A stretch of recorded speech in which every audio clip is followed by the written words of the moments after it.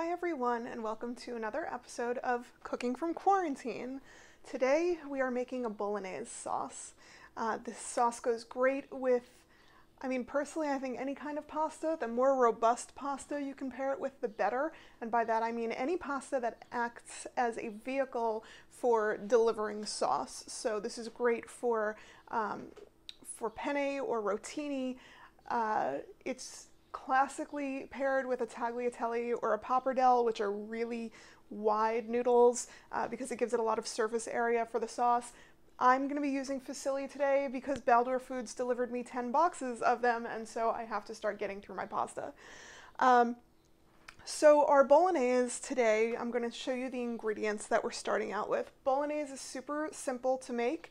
It's delicious, it freezes great, and you can kind of throw anything you want into it and it'll still be good. So I'll let you know which of these is optional and which you should kind of stick to. So first of all, we're going to be using our favorite olive oil Jones. Still not being paid to endorse this, I just super love their products. This is a Spanish olive oil, extra virgin, which typically I don't cook with, but it's what I have in the house. This is a Pinot Noir, a California Pinot Noir from Julia James. I don't know this brand particularly well. You don't have to use wine in this dish. You can use white wine in this dish. I picked Pinot Noir because it is a lighter red wine, and I didn't want wine to be like the prevailing flavor in this dish. If you want to use some balsamic vinegar instead, toss that in. If you want to use a more bold, robust red, knock yourself out. By the way, I know absolutely nothing about wine. I know quite a bit about food, almost nothing about wine, despite having been to Napa twice. Pinot Noir, I had to look up where on the varietals it lands in terms of lightness or darkness. It was between this and a Merlot that I had in the house. I also have some Chardonnay in the house, but I don't want to use that. I do like using red wine in a meat sauce, but you can skip it and swap it out for vinegar, or you can use whatever wine that you like to drink. I'm using Pinot Noir. So that's Pinot Noir. We have tomato paste, which is a very important element of this dish. Don't skip it. A can of peeled San Marzano tomatoes. This is actually, it's going to sound strange, this is skippable in this dish, but if you have stewed tomatoes, diced tomatoes, any kind of canned tomato you've got in the house, throw it in. Worcestershire sauce. This is totally a skippable ingredient.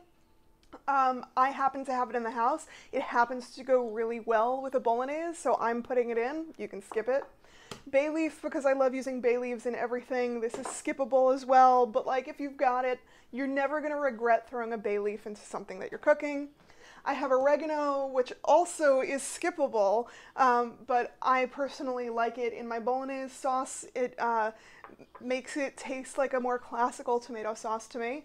Kosher salt and fresh ground black pepper. These are not skippable ingredients. Our ground beef, not skippable in a bolognese sauce, although you can swap out for the beef that you like. I happen to have 2 pounds of ground beef sitting in my freezer that I had to use, so that's what I'm using. But if you have a little beef, a little veal, a little pork, use what you like. Speaking of pork, I had 4 ounces of pancetta in my fridge, and so I put that into the food processor to make it kind of like a meat paste. Don't say meat paste. So we're tossing that in. Pancetta, totally skippable for this, but you know, the more flavors we have, the better. This concoction, I was feeling like lazy today. I didn't want to use my hand grater, so I threw 2 carrots, 2 stalks of celery, and half of a very large Spanish onion into my food processor and got it all kind of teeny tiny and shredded. Also in here is 4 cloves of garlic, and I took a red bell pepper, tossed it in my toaster oven on broil, let it sit in there for 5 minutes, then took the skin off and put it into the food processor because I also really like roasted red pepper in this. I happened to have some Cumeto tomatoes in my fridge, so I did the exact same thing. I didn't want that raw tomato flavor. I want all of these flavors to be really rich and bodied, and so I made this little tomato boat out of aluminum foil, because tomatoes, when you heat them, they get liquidy, and I threw those in the broiler as well, just for a couple of minutes till they started to blister. And then the other ingredient is chicken stock. I happen to have a lot of chicken stock that I'm trying to get through. If you have beef stock in the house, you can do that. I personally feel that that's a very overpowering flavor for this bolognese. I like a lighter bolognese, you know, flavored and bodied and round, but not particularly rich and heavy.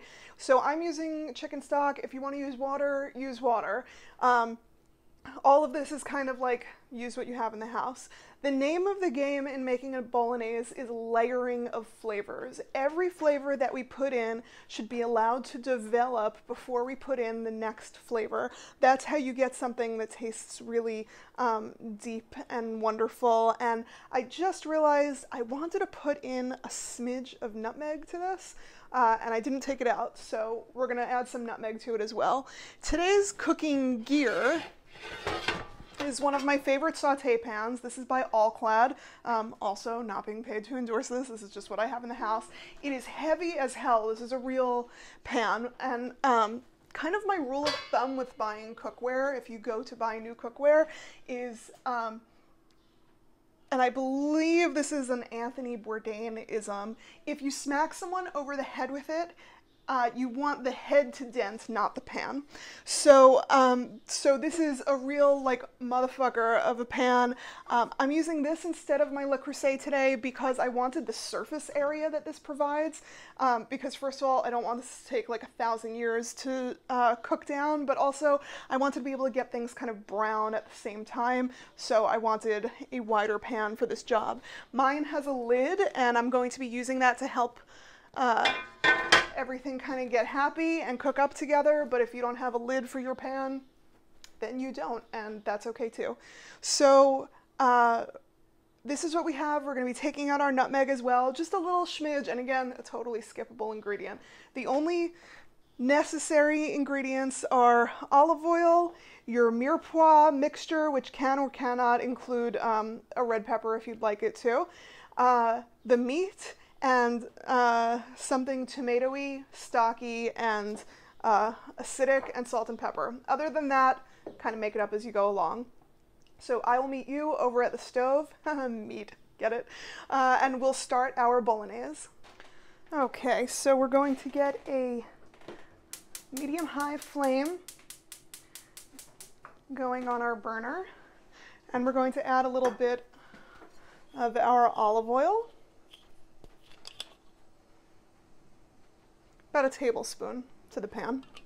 We don't want to drown everything. We just want it to be able to pull out the flavors. Where was that nutmeg that I was talking about? After all this, here we go.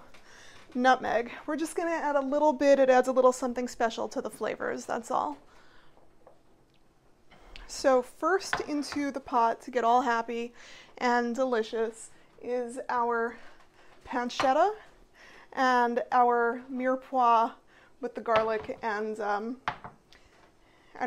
roasted red pepper, and kind of everybody into the pool at the same time.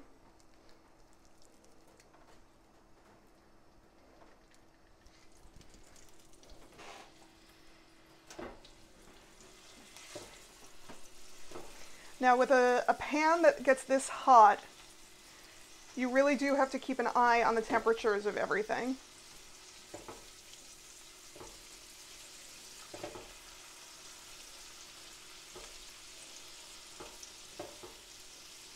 Everything's bubbling really nicely, but nothing crazy.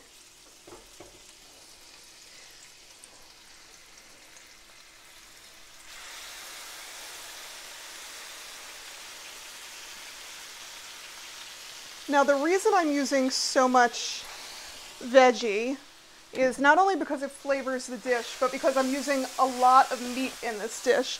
If I were using only, say, a pound of meat, I would have used half the amount of veggie, which would have been 1 carrot, 1 stalk of celery, a 1/4 onion, a half a red pepper, and probably still would have used 4 cloves of garlic, let's get real.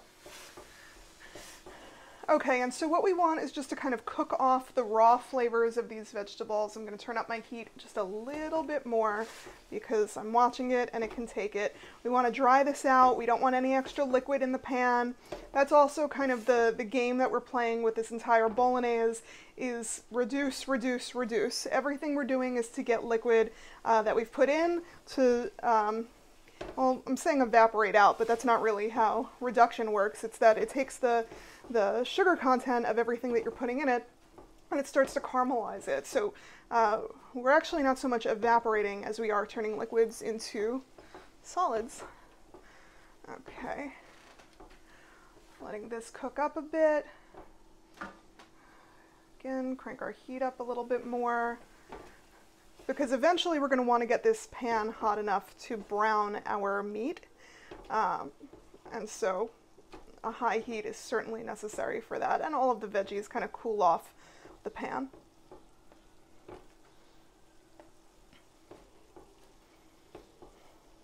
Okay, I'm going to let these cook for roughly like 3 minutes. The idea is just to sweat the vegetables, not to get them brown. I'll show you a close-up of what's going on in my pan right now. As you can see, all of the liquid is starting to cook off.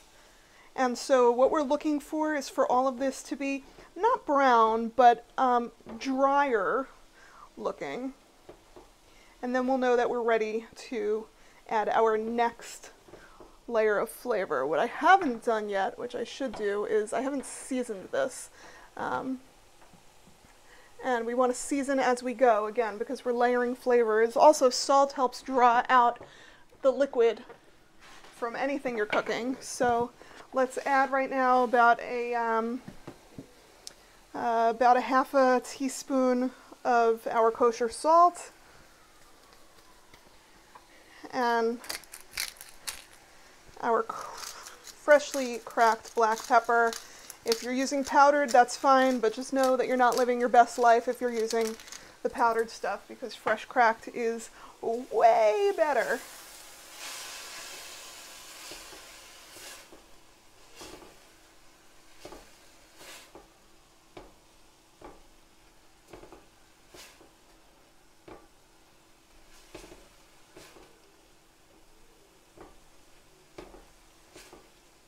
Okay, so what we're going to do next is we're going to add our tomato paste to this, because we want to give our tomato paste a chance to brown a little before we put the beef into the pan, which, yes, we're looking to brown the beef, but the beef is going to add quite a bit of fat to this, and so I want to give the tomato sauce, the tomato paste, a chance, just a fighting chance. And the way that I opened this can and then subsequently closed this can is making it so I can't even break in. Let's find our can opener, try this baby again.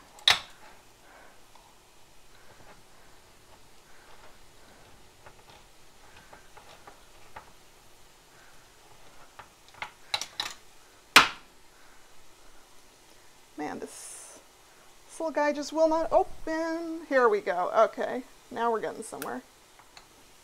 And we're gonna take, I don't know, about, that looks good, about 2 tablespoons of tomato paste, and get that into our pan. And you can decide if you'd rather your bolognese be tomato forward or meat forward. You know, it always depends on what you like, what your family likes to eat, because this is cooking, you know? We get to improvise, we get to have fun with it.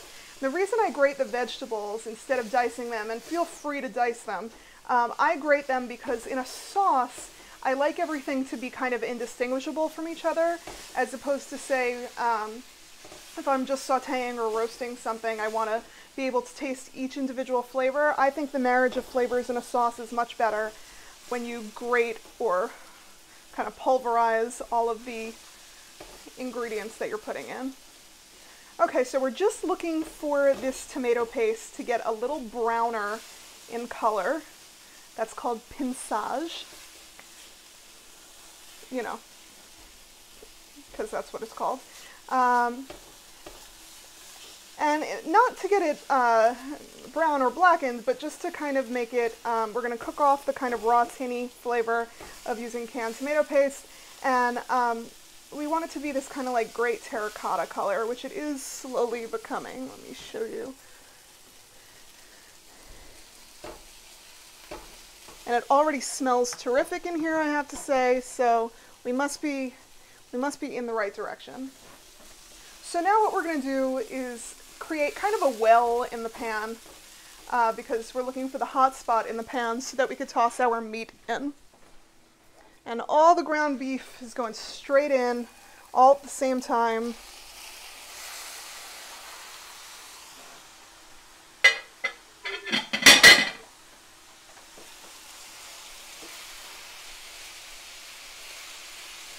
This is where, if you haven't opened the windows in your apartment yet, you're going to want to.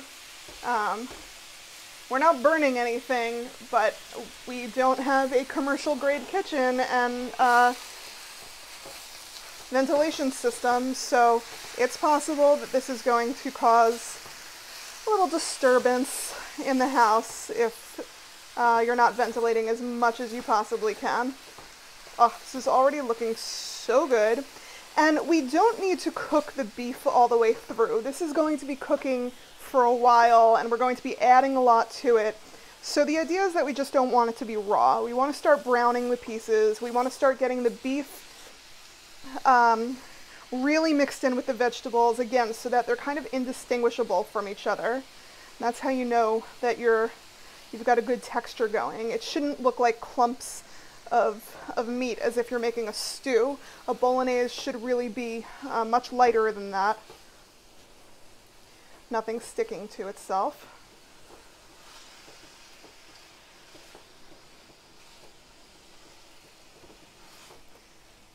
Okay, so while we're waiting for our beef to brown, let's add a little more salt, again, like another ½ teaspoon.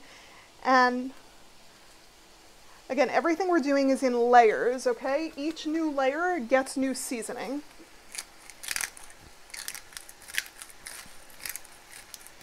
That's what gives your cooking depth and body and interest, and people eat it and go, ooh, what's in this? You're like, you know, just love. But really, it's the nutmeg. Nutmeg is the thing that makes everybody go, oh, is this cumin? If anybody out there knows a reason why you should use cumin in your cooking, I'd love to hear it. I have a bunch of cumin in the house, and I think I just don't cook those kinds of flavors, and so I never seem to have a reason to cook with cumin. Okay, this beef is getting a little browner. Let me show you closer up. See, it's just losing its raw color.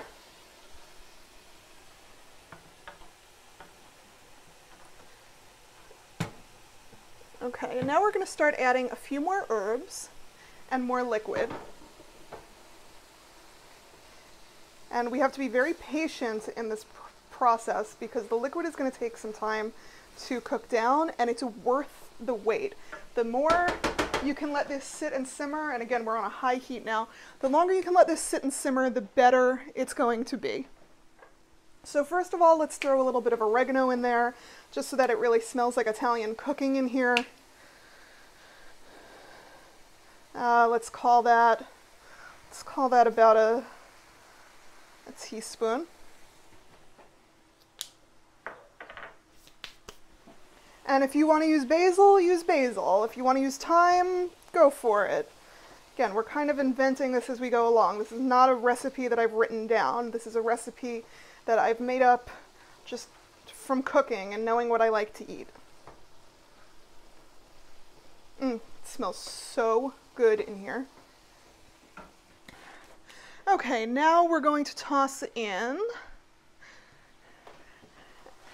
our peeled San Marzano tomatoes. So this is the first round of liquids going in that we're going to have to be patient with and allow to cook off slowly. The way it works with peeled tomatoes is we do it this way. First we pour all of the juice in. Then we put our whole hands in here and we grab each tomato and you smush it in between your fingers, okay? No reason to get out a knife, no reason to get out your food processor. We are doing this straight up, whoop, I squirted. We're doing this straight up I Love Lucy style, okay? If I could put my feet in here without burning myself, I would, because that I think would actually be the best way to crush all of these tomatoes. We're just crushing tomatoes. Could I have bought already crushed tomatoes? Sure, but then I would have deprived myself from this sensual experience, and who wants that? It's Corona times, baby. We gotta get our jollies in. Okay, so we've got one last tomato in here. Enjoy it. This is not a clean kind of cooking. This is very, I mean, if one were to be the apron type, one would wear an apron while cooking this. I happen to have this lovely apron over here, which I got as a gift from my gorgeous friend Nicole for, I think, my 30th birthday or my 25th birthday. Who knows? All the birthdays kind of run together after a while. But it's a fabulous apron, and my in-laws back in the day, my grandparents-in-law and my great-grandparents-in-law used to be in the apron business, and so Nicole tracked down for me one of their old school aprons from, I guess, the 50s or 60s, which is obviously very cool. So I don't use it because I don't want to get it all mussed up, which is basically the only thing I say that about. I think that things that you're given that are old should be used and enjoyed, but that's really beautiful and in limited supply. So, okay, we're going to allow this to keep cooking down, and we're going to get our other set of tomatoes ready. So again, these were the tomatoes that I just kind of threw into the broiler because I, first of all, needed to use them, and second of all, I just thought that a different kind of tomato, these are Tomato tomatoes, I thought a different kind of tomato would be just interesting in this dish, and again, add more body and depth and hey, what's in this qualities, and I just let them kind of get a little dark and blistery, and they smelled good, so, you know, if it smells good, it will likely taste good.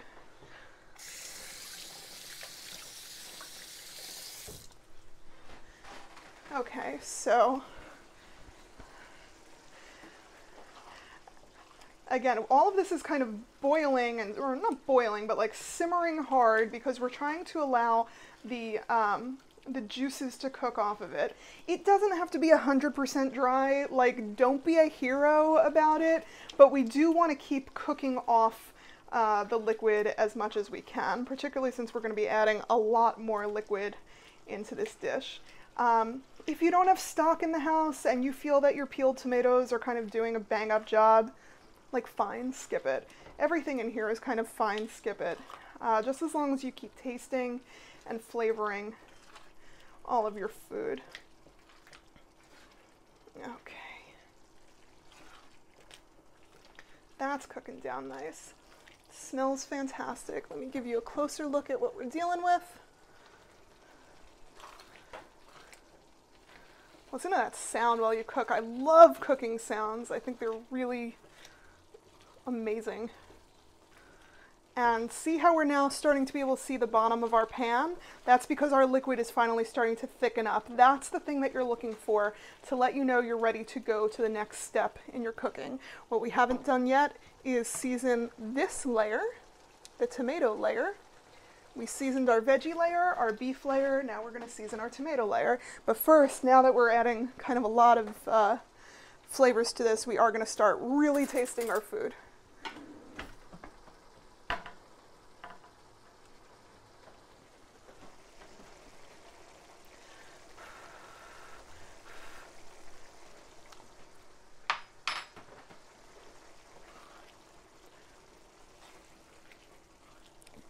For now, that's actually really well salted. I'm not going to add any more salt. I am going to add a little more pepper to it.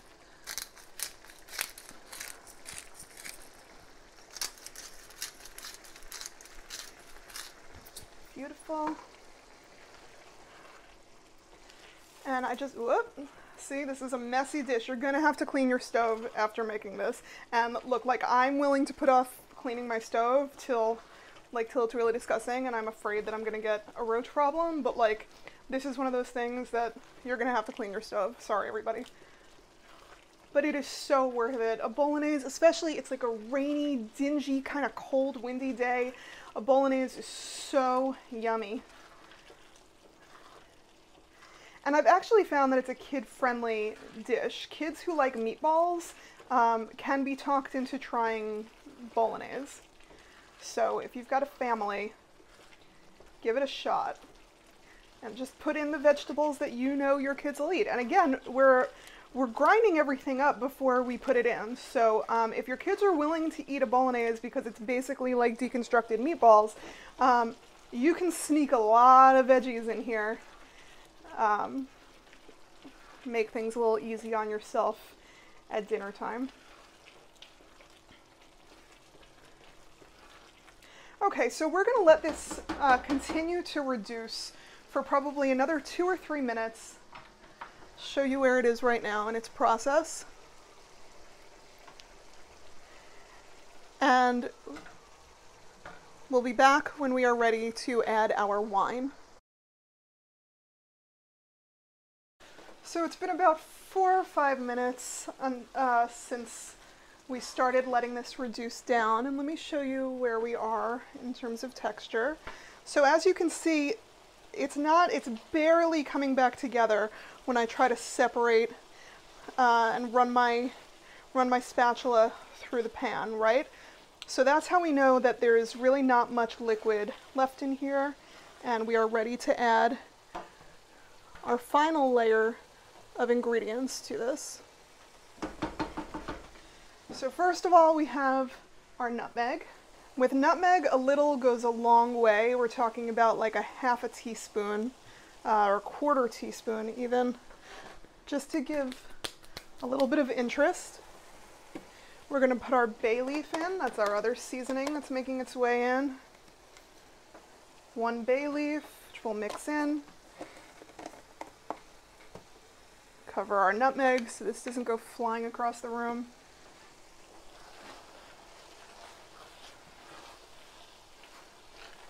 Get those seasonings happy together, and then we're going to add all of our liquids. The first is our Worcestershire sauce. Again, you can skip this if you'd like. I think it adds a little something interesting. We're going to add not a lot. Let's say a tablespoon, 1 to 2 tablespoons of Worcestershire. Just to give it a little interest, a little dark color, a little body.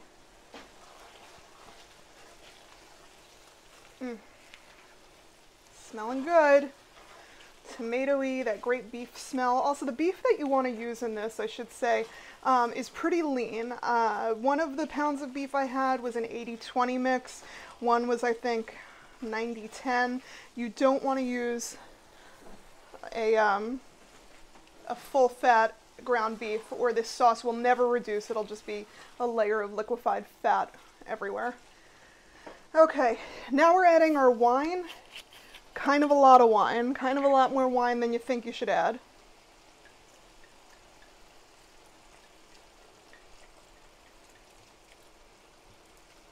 That was easily a cup of wine.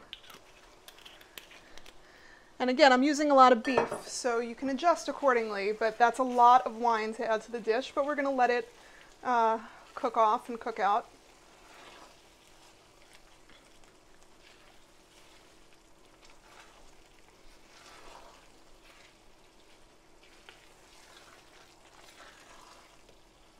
Make sure our bay leaf stays in there. And then we're going to add our chicken stock. Again, you could use whatever kind of stock or just water that you'd like. I think that chicken stock is nice and mild for this dish. We're using a lot of bold flavors, but we don't want it to be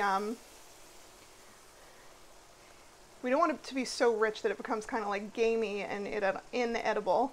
So we're putting like about a half a cup of our homemade chicken stock in here. And now this is a saucy kind of sauce. And we're going to let this just reduce and reduce down. And frankly, the more times you can do the process of add your stock and wine, let it reduce, add your stock and wine, let it reduce. If you're looking to kind of spend the day cooking and really developing these flavors, great, do that.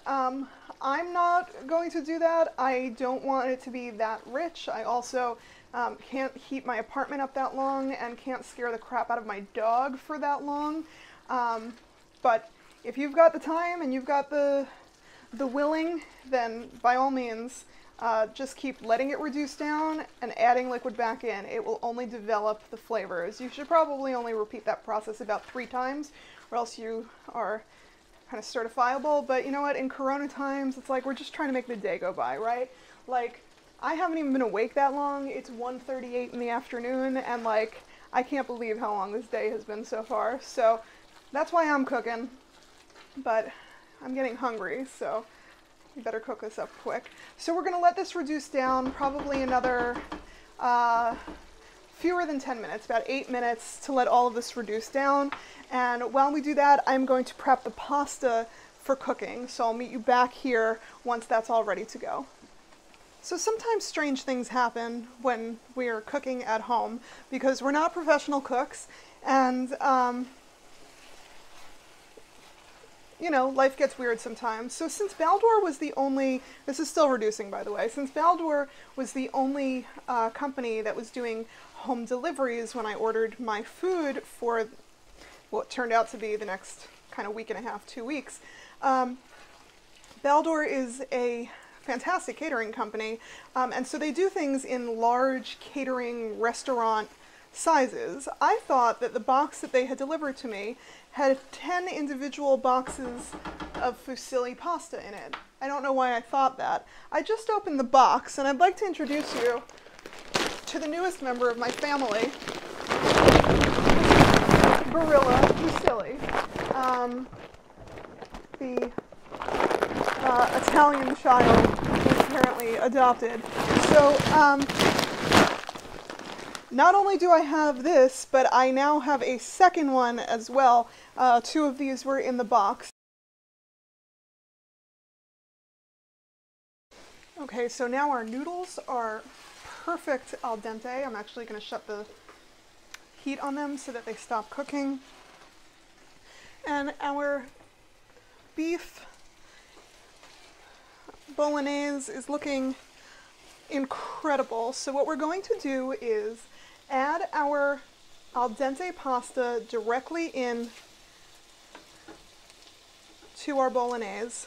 And it's absolutely fine if we get pasta water in. In fact, it's preferred if we get pasta water in because pasta water is magical. It has all of the starch from the pasta in it.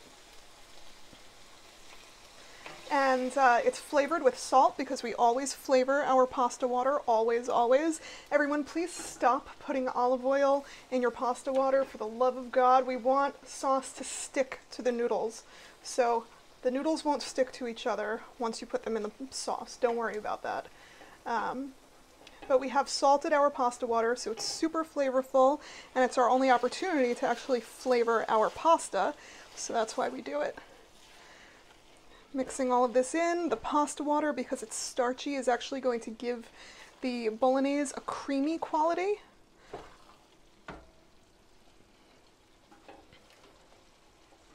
And so we're just finishing cooking the pasta in the sauce.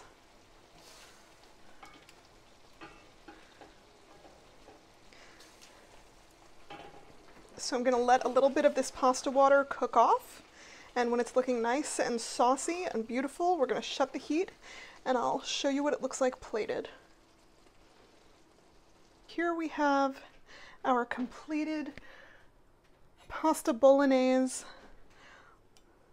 See how the bolognese gets in all the little crevices of the pasta that we selected? Perfect little vehicle for bolognese. Oh my god.